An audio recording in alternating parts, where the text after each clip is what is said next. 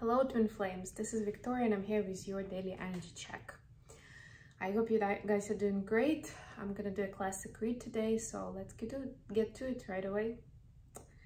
I will do the oracle card with the Whispers of the Ocean, then we're gonna go into tarot for the energy check for feminine, masculine collective, for the connection energy. I will put some messages between the twins with the Hermit tarot cards, and I will also pull a card for each of the twins from the Angel Therapy deck with some advice. All right, let's get started. Let's see what we have for Divine Feminine first of all.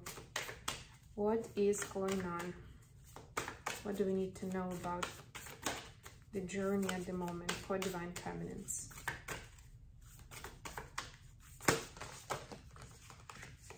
Guys, remember that this is general reading, so take on what resonates and leave what doesn't. It could be part of the reading, could be a single message that was meant for you. If you like what I'm doing, don't forget to like the video, to subscribe to my channel, and to leave a comment. If you feel like this may not be your reading for today, I have a lot of videos and they're all timeless. I'm posting them on a daily basis with some rare exceptions. So you can just either randomly choose one or see what you're drawn towards. But I would recommend actually going to the channel videos. I have playlists as well. You can do it that way and choosing it for yourself without just trusting YouTube to choose content for you.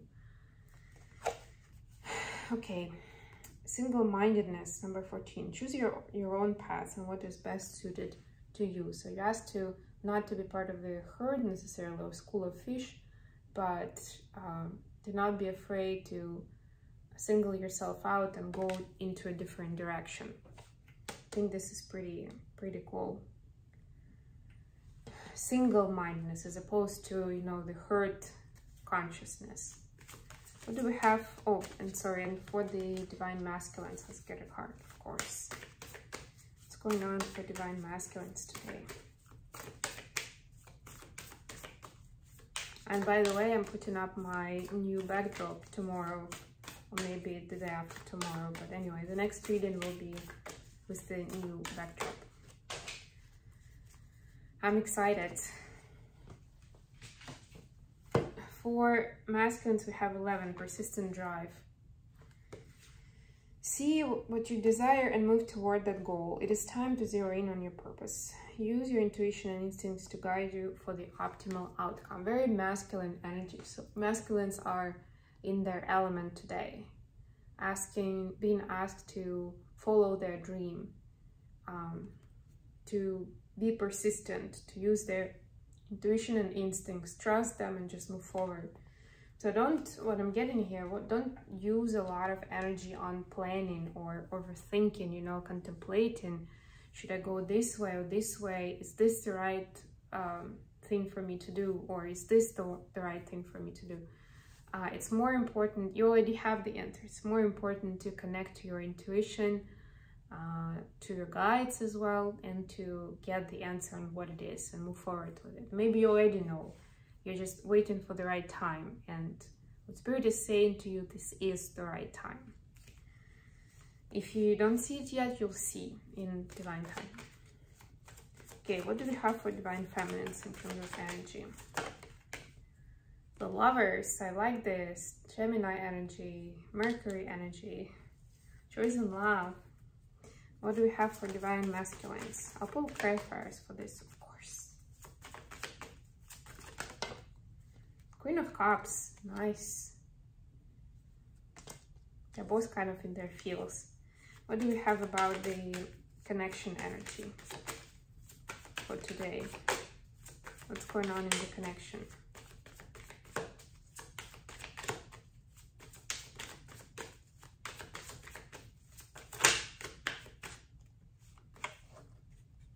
Five of Swords.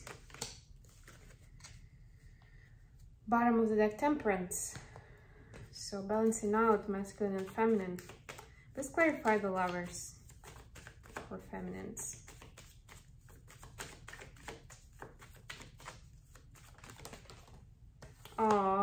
Two of Cups, it kind of felt on the side.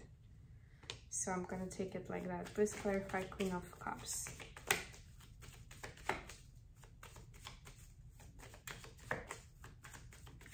Two Twin Flame cards, kind of, right? What else are we missing? 4 Wands. The Moon here. A lot of blue, actually, like heart chakra blue, I would say. Please clarify 5 of Swords. So some sort of throat chakra activation is happening.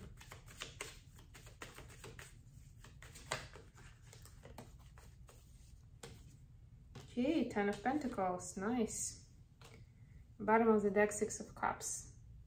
So believing in true love is what's helping to balance out the energies and stay a course. That's what I'm getting. So what does it mean for feminines? It means making a choice in love, so that these energies, this connection can actually withstand time and be fruitful and, you know, progress. It's kind of like almost jumping timelines here, that divine feminines see how they need, in order to get to the best timeline, because there are multiple of options, right, depending on the choices we make with our free will. In order to step into or to get to the optimal timeline, they need to innovate, they need to think differently, right, to have that single-mindedness where they are going to be creating a new way of looking at things. That's how this love could be persistent, it could be continuous, and you know, not even just persistent in the same state, but it could be getting better and better. That energy will be more and more high ripe with innovative approach. For masculines, we have Queen of Cups clarified by the Moon. Look at the colors again. Again, I see throat chakra here a lot. So masculines are clearing their throat chakra, or they should be working on it if they aren't doing that yet. And the energies that are helping with it, because throat chakra naturally is one of the feminine chakras, so-called feminine, right? So anything that actually starts from here, anything above the heart chakra is considered feminine. And we see very, very, very feminine energy in both of these cards. So the astrological situation, especially with the lunation events and the energetic level of divine masculines, like actual 5D, is helping them, because this is 5D vision, right? Is helping them make the necessary changes in 3D, essentially, and have that. It's interesting, it's a little controversial, right? Because we saw the persistent drive in the oracle, and this is the opposite. This is about, not about doing, but about being, about experiencing, noticing, feeling, right? So this will energetically help divine masculine, or is helping already, balance out masculine and feminine energy. And this in turn will ignite their passion more to do that persistent drive, to move forward. This is like this spark of inspiration that they need in order to drive forward confidently. Also, what I'm getting here is their feelings and emotions are taking a lot of their attention. And, you know, when it's not in balance, obviously it does draw your attention, because you get triggered, you know, you get frustrated, right? So they need to take care of that first to be able to move forward. For the connection, we have 5 of Swords clarified by 10 of Pentacles. So what I'm getting here is twins are seeing certain unhealthy beliefs around family and what happy family is like or should be like, right? I'm not gonna go into all the different sources of information where people are taking those beliefs, those templates. The important part is the twins are seeing what feels true, that's very important, and what is a myth or somebody else's perspective because of their own life experience, but doesn't have to be like that, right? This is almost like watering, like putting your feet in the water before going for a swim. It's like almost like exploration or R&D work to see what is the spiritual path for happy family. What does it involve? What does it mean that each partner has freedom, you know, but also commitment and integrity towards each other, right? How is it practically applied? How can we notice that? Like, what's the tell that we're there or we're not there? Those kind of ideas. All kinds of clarifications are being asked around the notion of a happy family. Okay, messages between twins. Let's start with messages from, that's too many cards. Messages from divine masculines, first of all, to feminines.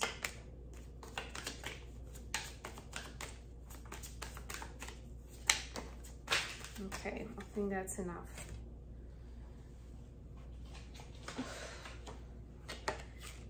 We have, you hurt me, but that's okay, I guess.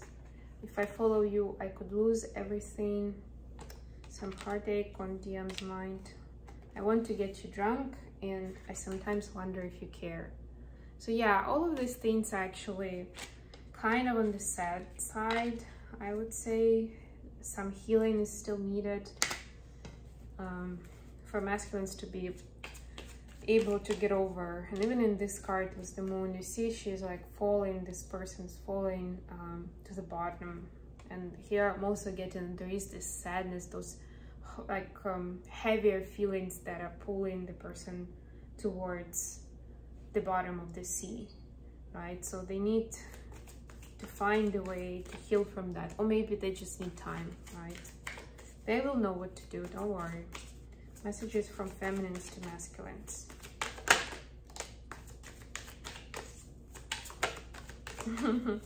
It's funny. So we're just talking about finding that balance and healing. And the first card that fell out from feminines to masculines is ground yourself. Time to ground yourself. Yes, that's exactly right. Thank you. This will help speed up the process of rebalancing and healing. This love scares me. Obviously, it's part of the emotional distress and anxiety. You have so many choices and options, and a lie awake thinking about our future. Yeah, so you see all of these cards are talking about either past experiences or future, right? And it's important actually for both of the twins to stay in the now as much as possible. And yeah, so basically this was the message from feminine. So it's actually about the love that scares, that is scary. This is relevant for feminines as well. So they're saying that, you know, there is still so much to figure out, and you know, you have a lot of other alternatives. You know, I still doing this wishful thinking. I don't really see it happening in real life yet. I'm just dreaming about it, right? And I'm still scared, meaning again that there is less confidence in what this path is going to be like, less confidence that you know, we will stay together, we'll come together, something like that, right? So there is some grounding actually needed for the feminines as well.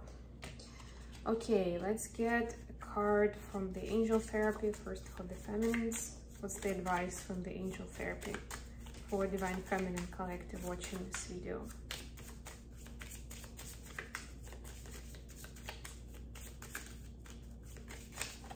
Oops, that's again too many. Let's try again. Just want one or two, please.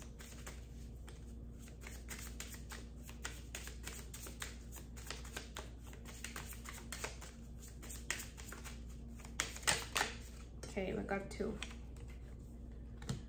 Release and crystals. So release says, work with Archangel Michael to let go of what no longer serves you or your purpose. Archangel Michael is also the one who's overlooking twin flame journey. So yeah, definitely worth going to Michael, asking to help you release what you should release. And crystals, the energy of crystals supports you and helps you present your present situation. This is beautiful, and I'm seeing with this pink color here, I'm drawn towards, I'm immediately thinking about rose quartz. I'm actually probably gonna use crystals myself after I'm done with the reading. So yeah, definitely crystals are always a good idea in that grounding and healing process. What do we have for divine masculines?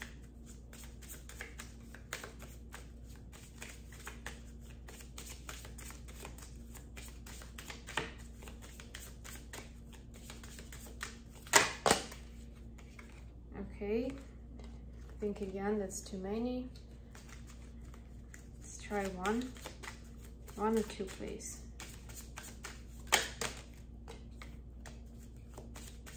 Almost there. Okay, shield yourself. That's a good one. Protect yourself from harsh affair-based energies by envisioning a cocoon of healing light surrounding you. This is beautiful. I love this card so much. Yes, this will help kind of not get someone else get in your head, divine masculines, right? Not to steer you off from your own inner truth. And this will help you preserve your energy so it's not just drained and you're not taken advantage of. So yeah, it says imagine or envision a cocoon of healing light surrounding you. So it can be as simple as that. You can of course find meditations around this topic, other rituals, practices that you can do, but at the very least you can envision this cocoon of protection around you. This will make a difference already. Okay, I hope this has been good for you guys. I'm gonna leave this reading here. I love you all, and I'll be back with more readings very, very soon. See you in the month of July. Bye everyone.